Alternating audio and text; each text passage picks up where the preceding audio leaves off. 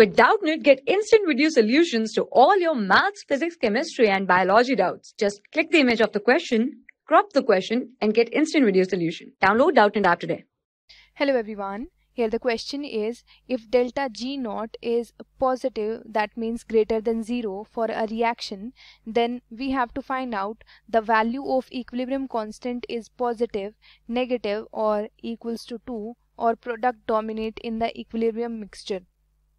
So here the relation between delta G naught, that is Gibbs free energy change, and the equilibrium constant is minus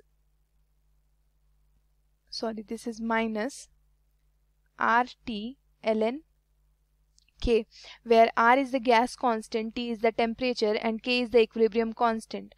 So for a reaction that has delta G naught is positive, and for delta G naught to be positive, the value of ln K, or we can say the value of K, must be negative to make, and if that ln K or the value of K is negative, then this negative and this negative makes delta G naught positive.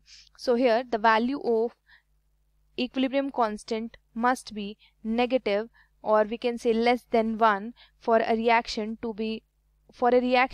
in which delta G naught must be positive. So here the correct option will be option 2, in which the value of equilibrium constant is less than 1, or we can say the value of equilibrium constant is negative. And what is equilibrium constant? It is equals to concentration of product and concentration of reactant. And if the value of equilibrium constant is less than 1, that means the reactant concentration is more than product concentration. So this option will automatically cancel out, because here the statement is products dominate in the equilibrium mixture.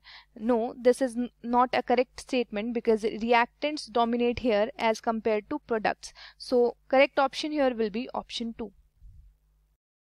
For class 6 to 12, IIT JEE and NEET level. Trusted by more than 5 crore students. Download Doubtnut app today.